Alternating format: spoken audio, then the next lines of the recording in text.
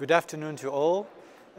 Special thanks to Diego Pavia, with who I work very closely, and very happy to share a few thoughts this afternoon, and of course very happy as well to receive your comments after these hours of brainstorming in your summit, to share these conclusions and remarks with us as lawmakers. So we are now in the middle of the Green Deal. We started the Green Deal 2 years ago, more or less, and we are now delivering and negotiating the core of the Green Deal. The Green Deal as a whole, it's more than 50 laws, 50, that will be changed up to the end of next year, whether we talk about agriculture, finance, circular economy, plastic, biodiversity, and so on and so on.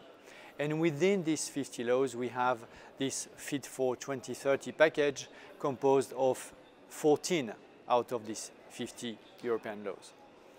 And of course, the core of what we have to do is to change the rules of the game in order to boost, to take this word which is yours, to boost the investment.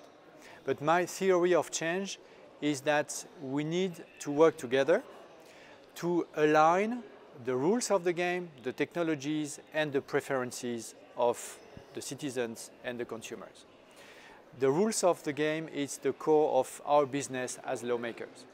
But if we do not have the technologies which are relevant and are needed to deliver on the objectives we set with the rules, then it's just a paper rule.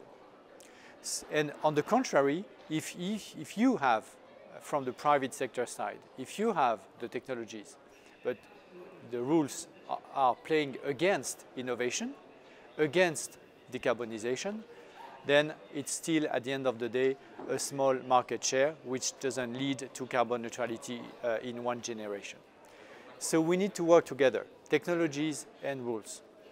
And third element of my theory of change, of course, is the consumers' and citizens' preferences. Because if we want to embark the whole society and the whole market in this decarbonization journey, we need to make sure that society is behind us and consumers and citizens are behind us, and at least in a democratic framework which is at the core of the European values.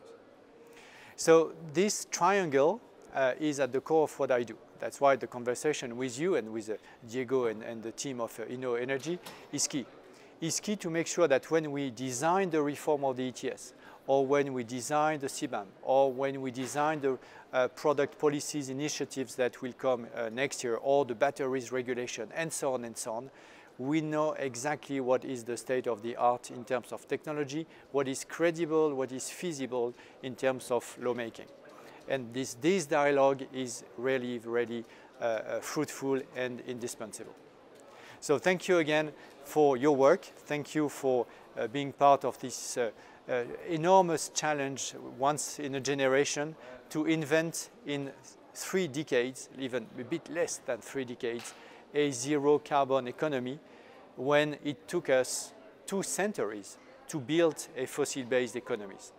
So that's what we have to do together, and again, very happy to be part of this journey with you.